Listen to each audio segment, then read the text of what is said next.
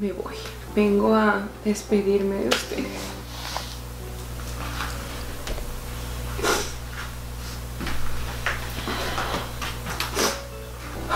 Esta es la decisión más difícil que he tomado en toda mi vida. Este es el último video para mi canal. Los voy a extrañar muchísimo. Con este video voy a intentar dejarles claras las razones por las cuales decidí parar con esto. Espero que por ser el último video se den el tiempo y lo vean completito, por favor. Pero quiero comenzar agradeciéndoles por todo. Gracias por el cariño que me han dado por tantos años. Gracias por todos los sueños que me ayudaron a cumplir. Gracias por ser leales a mí y amarme tanto. Gracias por ser una familia para mí. Siempre los recordaré como una de las mejores etapas de mi vida. Yo sé que cuando sea viejita y me acuerde de mis linduras, siempre los recordaré con una sonrisa en mi cara. Se los juro, siempre, siempre, siempre tendrán un espacio reservado en mi corazón. Ustedes me han cambiado la vida y nunca me cansaré de agradecerles por tanto, pero tengo que irme.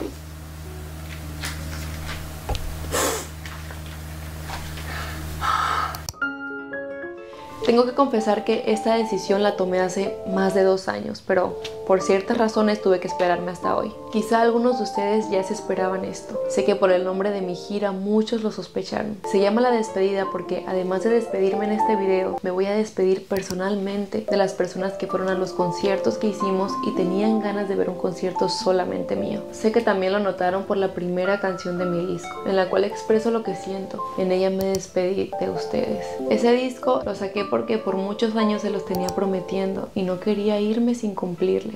También muchos habían notado que últimamente no he sido tan activa en mis redes sociales. Yo los leo, linduras. Los he visto molestos, los he visto reclamarme por estar tan distante de mis proyectos. Sé que se molestan porque en ocasiones no promociono mis canciones, porque ya no voy a premios, no voy a fiestas ni revistas, porque doy muy pocas entrevistas, porque no acepto invitaciones a podcast.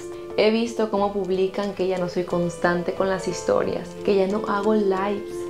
Y no estaban equivocados, linduras. Hace tiempo que tomé la decisión de estar menos activa con mi carrera. Seguramente muchos pensarán que esto es una mentira o que es una estrategia, pero no lo es. Y reconozco que he estado mal por prestarme perdón si se han molestado conmigo por eso. Les juro que nunca lo hice con la intención de dañar a nadie. Yo sabía que prestarme en la estrategia de la infidelidad de JD le quitaría credibilidad a mi palabra. Sabía que le quitaría validez a esta decisión, que como ya les dije, la tomé hace tiempo. Sé que me dejé llevar y no debí participar. Y sé que en este punto no me van a creer nada. Si no me quieren creer, están en todo su derecho. Los entiendo. Pero igual yo estoy cumpliendo con decirles que ustedes duden de mi palabra es producto de mi error por participar en esa estrategia. Y lo acepto. Pero aunque ahorita no crean que esto es real, el tiempo se encargará de confirmarles que esto no era ninguna broma. Esto sí es real.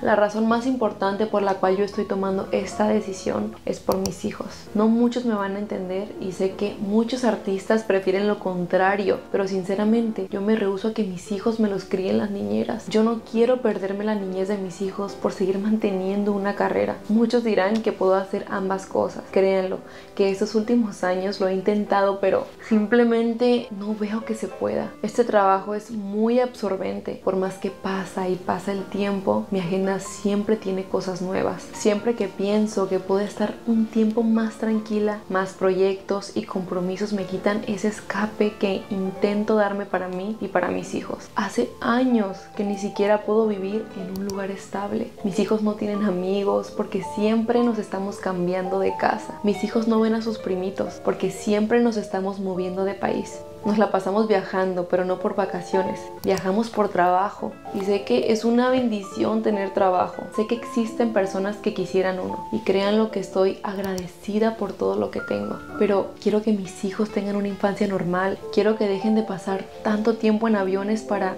acompañarnos al trabajo. Hice la cuenta de los vuelos que hicieron mis hijos este año y ellos se subieron a 113 aviones este año, casi el 30% del año. Súmenle todos los días de conciertos, esos días de transportes terrestres y esos días de videos en los que estábamos ocupados.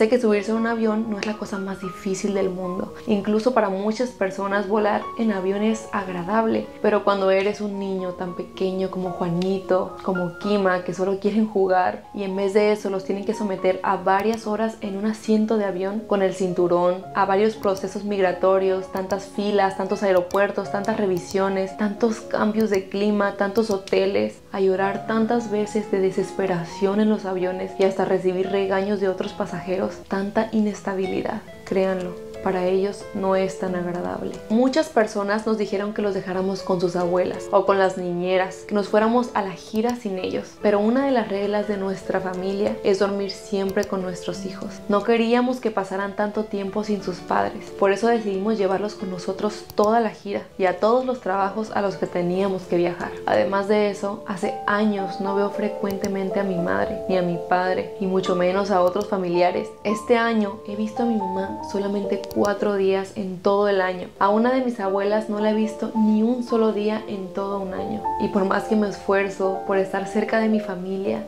siento que mi agenda y el trabajo que tengo con mi carrera se encargan de ocuparme más y más. Tengo años aplazando mi boda. En los últimos 2 años supuestamente nos casaríamos después de las 2 giras pasadas, pero cuando han terminado las giras tenemos otros pendientes que se acumularon mientras estábamos haciendo conciertos, y cuando supuestamente ya estamos libres ya es muy poco tiempo para hacer la boda como me gustaría. Y así siempre pasa con muchas cosas más de mi vida personal. Tengo muy poco tiempo para cosas personales porque la mayor parte de mi vida me paso trabajando en mi carrera. Ustedes saben lo importante que es para mí la boda. Yo siempre les dije que uno de mis más grandes sueños era casarme de blanco, pero simplemente el trabajo no me lo ha permitido. Quizá parece que soy totalmente libre de mi tiempo, pero no es así. Cualquiera pensaría que es fácil estar en mis zapatos, que no es para tanto. Sé que existen personas que están pasando cosas peores o que tienen necesidades mucho más importantes, y de verdad les mando un abrazo a todos los que están sufriendo. Pero si yo puedo hacer algo por mí, lo haré, simplemente por amor propio. Yo sé que tengo muchas bendiciones. No niego que gracias a mi carrera tengo muchos privilegios. Pero lo malo es que todos esos privilegios, desgraciadamente, los pago con lo más valioso que tenemos todos los seres humanos. Lo pago con tiempo de calidad, lo pago con momentos en familia, lo pago con tiempo para mí, para mis hijos. En estos últimos instantes en sus vidas, no me quiero perder su infancia por estar trabajando tanto. Esta carrera me gusta, disfruto lo que hago. A ustedes les tengo un cariño especial, los considero parte de mi familia, pero siento que necesito parar. Pero créanlo que me gusta lo que hago, y para ser sincera siento que si no fuera mamá seguramente seguiría trabajando con mi carrera, y sé que probablemente hubiéramos logrado mucho más cosas porque estaría mucho más activa en todas partes. Yo me veía muchos más años haciendo videos, haciendo mucha música, me veía haciendo giras todos los años, pero la vida me dio un giro. Llegaron mis hijos y créanlo que no los cambiaría por nada del mundo. Los amo como ustedes no se imaginan. Realmente me hacen muy feliz y quiero que nunca sientan que su mamá no está para ellos. Yo prefiero dejarlo todo por ellos, por su bienestar, por su salud mental. No piensen que me voy porque no quiero trabajar, porque yo podré ser todo lo que quieran, pero soy súper trabajadora y sé que lo han notado, que de hecho retirarme para dedicarme 100% a mis hijos también es un trabajo. No muchos saben, pero el trabajo de madre es muy grande. La diferencia es que en esta no te pagan con dinero. En el trabajo de madre te pagan con algo más importante, te paga el amor de tus hijos. Muchos me dicen que siga trabajando para que a mis hijos nunca les falte nada, pero crean lo que no quiero que les falte es su mamá. El regalo más bonito que un ser humano le puede dar a otro ser humano no son los lujos ni el dinero, son momentos, es tiempo de calidad, es cuidado, atención, amor, trabajándose, y no podía darles fin. Creo que ya lo dije todo, espero que nunca me olviden, yo nunca lo haré. Gracias por todo, los voy a extrañar muchísimo, siempre estarán en mi corazón. Dios mío.